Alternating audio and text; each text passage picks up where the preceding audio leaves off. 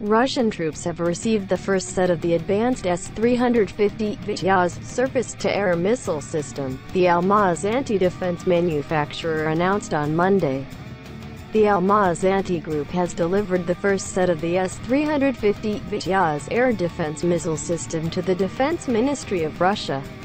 The official ceremony was held the other day at the Kapustin Yar proving ground in the Astrakhan region, the Almaz-Antey press office said in a statement. During its delivery to the Defense Ministry, the military hardware was rolled out of the proving ground where flyovers were carried out with the tracking of real air targets, the statement reads. The delivery acceptance tests passed successfully, the press office stressed. In late March this year, the defense manufacturer completed the state tests of the new S-350 Vityaz anti-aircraft missile system intended to replace S-350 surface-to-air missile complexes in the Russian troops.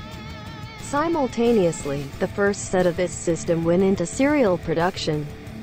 The S-350 Vityaz surface-to-air missile system has been developed by the Almaz-Antey defense manufacturer for battlefield air defense and is capable of striking targets within a maximum radius of 60 km and at a maximum altitude of 30 km.